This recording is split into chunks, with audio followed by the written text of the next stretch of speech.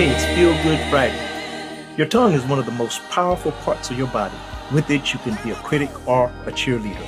You can build up or you can tear down. You can encourage or you can discourage. You can edify or you can destroy.